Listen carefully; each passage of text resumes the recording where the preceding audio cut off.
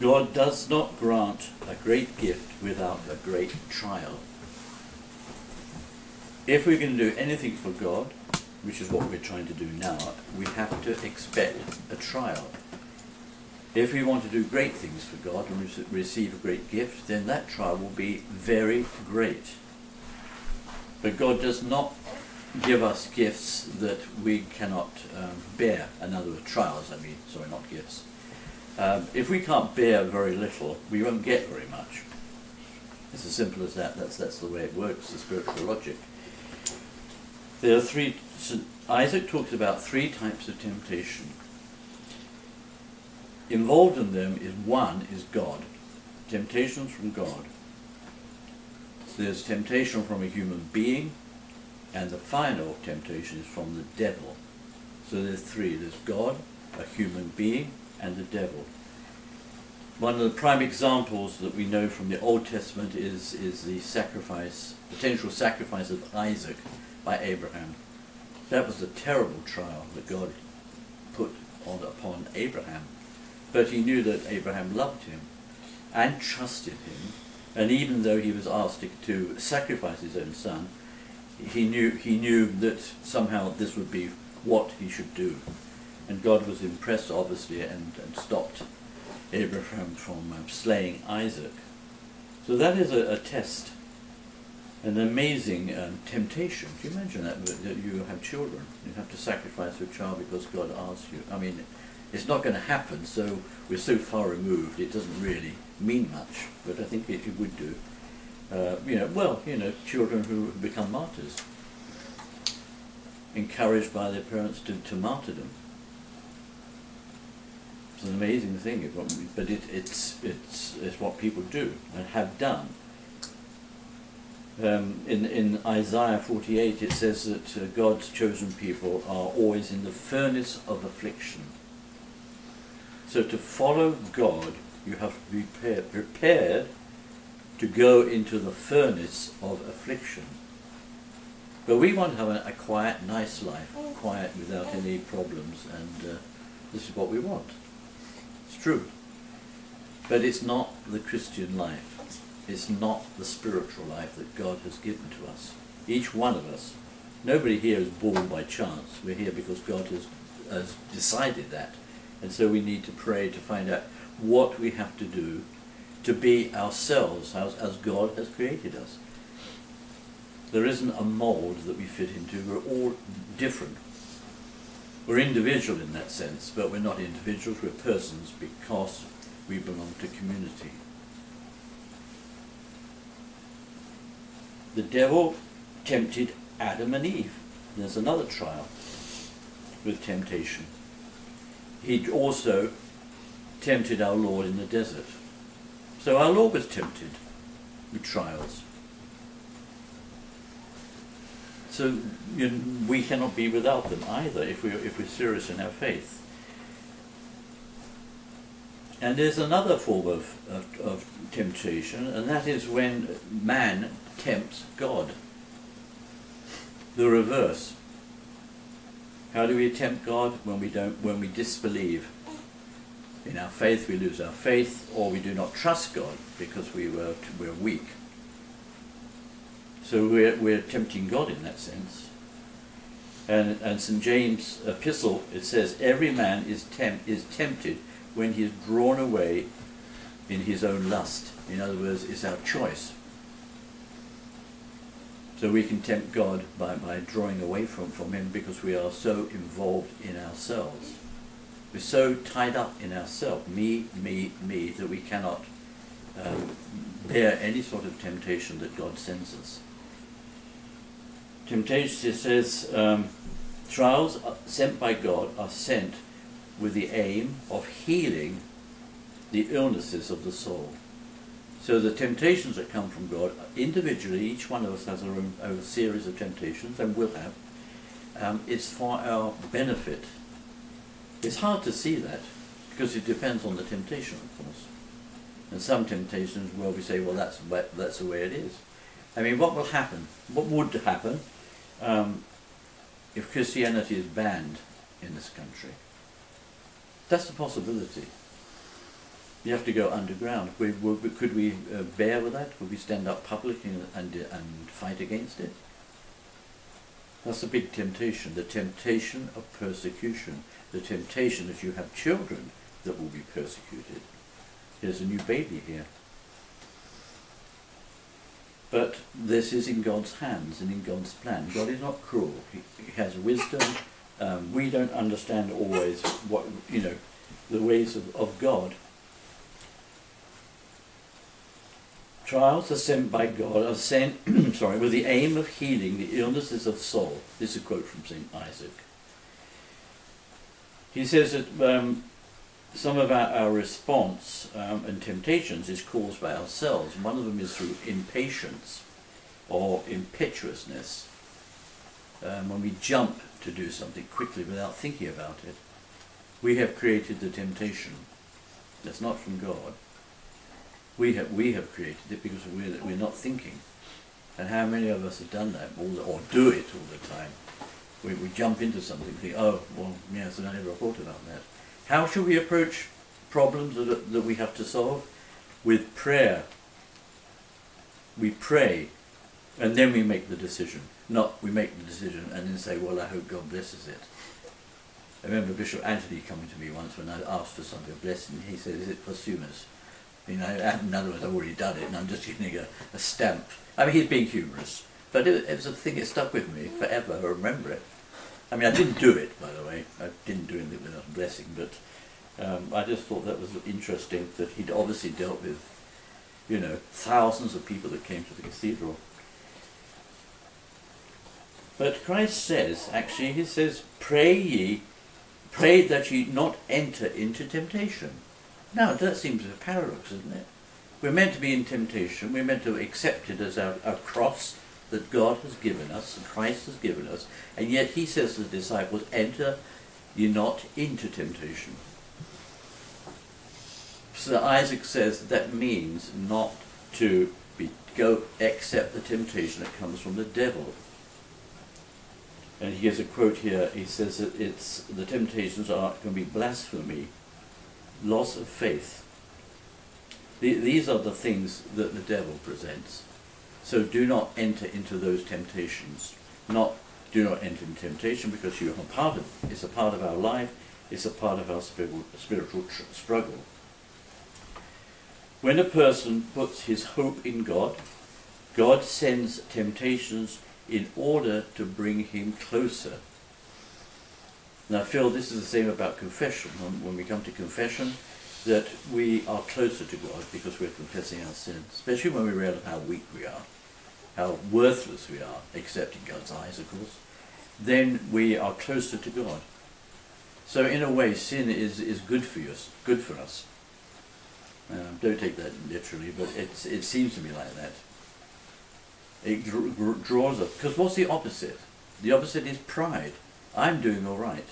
I'm fine. I'm following the rules. I keep this, I do that, I do the fasting, whatever it is. This is what the Pharisees did.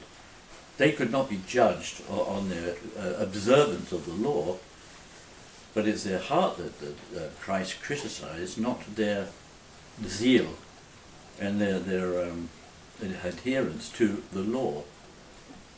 It's what's in your heart. So God tempts us in order to bring us closer. The nearer you draw and progress, the more temptations multiply against you. That's quite a thought. So the more we make progress, the more temptations we have. I'm not talking about temptations from the devil. I'm talking about the temptations that come in everyday life. Some are caused by the devil, but there is St. Isaac makes a distinction between temptations allowed by God. They're allowed to tempt you according to your strength. If you're weak, the temptations won't be as strong, but they're never beyond what you can bear. I know we don't believe it, because we think this is the end of the world when something goes wrong, but it isn't. I mean, never tempted beyond our strength. And the more we progress in our faith, the more the temptations are multiplied. The nearer you draw and progress, the more temptations multiply against you. Temptations are in proportion to what we can bear. Trials are sent to the friends of God. They're sent to that we are the friends of God when we accept these temptations. They're not a punishment, but they are to teach us. That's a hard one to accept in a situation, a desperate situation. This is God's trying to teach me something. What are you trying to tell me? So this is very easy to talk about and read about, but in practice, of course. But it's not a punishment. He's saying here, temptation from the devil are soul-destroying and often bodily. And I've got down here venereal disease and AIDS. These are obviously outcomes of fleshly temptation, evil from the devil. And so it affects us bodily as well as spiritually. And there's I'll talk about this, actually I'll bring this up later. I don't know whether you know about they talk about God's left hand and God's right hand. It's actually from Isaiah, and yes, it's from Isaiah. The left hand is when God gives you food and somewhere to live. To the people, for Israel, it was given them a land that they could inhabit. The right hand of God is the spiritual. It's the heavenly gifts, it's the gift of wisdom. And so there are two, we have to, I'm sorry, I can't think of what I'll put this in here actually. It'll come to me in a minute, so I don't know why, I've just put it here as a note. Temptations from God and the devil are both useful to prove our love for God. Like Abraham, he loved God, so he was willing to risk, I would call it a risk, I mean it's not a risk, but to sacrifice his own son because he loved God. And so these temptations that come to us are for our benefit and to prove our love for God. There's a quote here again from St. Isaac. When you wish to make a beginning in some good work, whatever that may be, a good work, first prepare yourself for temptation that will come upon you. If you want to do a good work, prepare for the temptation that will come upon you. Not prepare a good work and then you think, now why? I thought this was a good idea, why am I being, attacked? Because you're meant to be. I don't think anybody ever told me that in my whole life actually, but St. Isaac's telling me this. What a wonderful saint, very perceptive and applicable. He's writing in the 6th century. There's a whole collection of fathers of that period that are relevant, I feel relevant today. They speak our language, we know them. I mean literally we don't speak their language, they spoke Syriac. Very few people know that of course. But they speak to our hearts. Temptations from God and the devil are both useful to prove our love for God. I quote, when you wish to make a beginning in some good work, first prepare yourself for temptation that will come upon you. Now I think this is very practical because it may be moving house or taking up a new job or in your work dealing with people, and you pray about it and you ask God to bless it. Be prepared for temptation. Don't be surprised. I'm not talking about everything's gone wrong. Okay, I'm not talking about that. I'm talking about the temptation, and we have to say, okay, this is a temptation. God help me. Again, it's very easy to say this, but the experience, is something completely different. The spirit of life, of the spiritual life which we're really trying to lead, is a constant fluctuation, shaking between periods of grace, which is God's assistance helping us, and that's pretty obvious, and we all like that, and we're very happy, and feebleness, when we give up. The presence of God we feel sometimes. Didn't we feel that at Pascha? Holy Week? Beautiful. I felt it. I don't know about you, but I did. The presence of God, Mother of God. There's the presence of God. And then it's followed by abandonment. oh dear, I've lost grace because I'm being punished. No, you're not. It's the fluctuation of the spiritual life. This is the spiritual life. This is what all the saints, everybody went through before us. St. Isaac especially, because he's writing, what he writes about is from his experience. And it's amazing because he was a solitary. Well, he was a bishop first, and then he gave up being a bishop and went and lived in a cave as a solitary. But he was much closer to us once he did that. I'll explain that later. So the spiritual life is a constant fluctuation. It's not defeat. Oh dear, now I've lost it. There's nothing to do with that. It's a fluctuation. It's going to happen. One day you have the grace and you feel it and it's wonderful. And then you must be prepared for it to suddenly become feeble yourself and say, oh dear, I can't do this. Okay? We're all guilty of that. Everybody except me. Like a sea. Like a wave. Yes, and then the presence of God is gained. We feel it again, and then we feel God has left us. He's abandoned us. So there are spiritual ups and downs. That is normal. That is a part of the spiritual life. If you have no temptation, you ain't on the right path. You're going the wrong way. The wrong way. And if everything's up in the air and wonderful, you're also falling into deceit. You're falling into a prelist. We cannot live on a high. It's called euphoria. And we can't live like that because it's unreal. You know what euphoria is based on? Pride. I have to be happy. I've got to be joyful all the time. This is pride. It's not humility. The opposite is humility. Is humility being pessimistic? No. Is humility, being glum and unhappy all the time? No, that's wrong. That's wrong as well. There is a joy, but you have to expect there's joy on Wednesday, but not on Thursday, all right? And on Friday you may have a vision, and on Saturday you won't even believe for a while that there is a God. This is the spiritual life. This is our trial. This is our cross. Each one of us is different. St. Isaac is speaking in general, but in fact, he really knows what's happening. Periods of abandonment, when we think God is not present, are necessary that we may see our helplessness and dependence on God. Do you remember the story of St. Anthony? The Temptations of St. Anthony, the famous painting, I don't know who painted it in the West here, Italian painter. St. Anthony went to live in a tomb and he prayed, and for 3 days he was attacked by demons, physically, and you could see them, but he hung in there, and eventually, he couldn't take any more, and a light appeared and a voice said, well done, Anthony. And he said, Lord, where were you? Why did you come and help me on the first day? He said, I was here, but I wanted to see what you could do. That seems rather cruel, doesn't it, in some ways? And that's how we react. Where are you, God? Why are you letting this happen to me?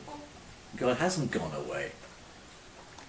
Just because he's withdrawn his grace temporary doesn't mean to say that because you're the worst of sinners. Yes, you are. We are. Let's not fool ourselves. But God's love covers all of that. We can't live in the sort of rose garden. Atheists. To be an atheist, how terrible. That's constant abandonment of God, because there isn't a God. It's irreparable. It's terrible. I can't imagine to be in that situation. And for atheists, the absence of God is the norm, because there isn't one. So I see this on comments, sometimes online when people are commenting about the social situations, people quote God and say there is no God. Can you stop bringing your imagination into this or whatever? And how sad.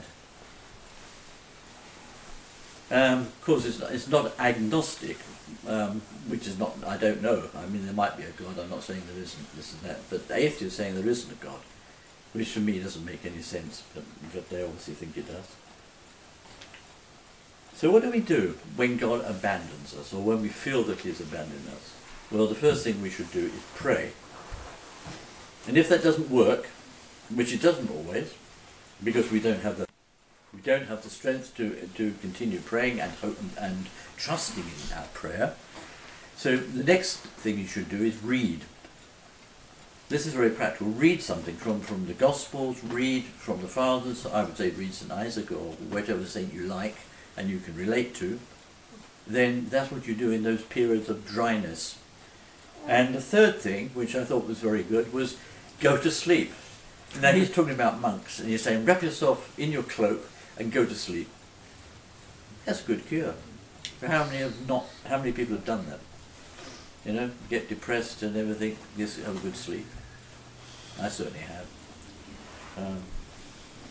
And this is very practical. Nobody likes being tempted. Everybody wants to be happy. Everybody wants everything to be easy.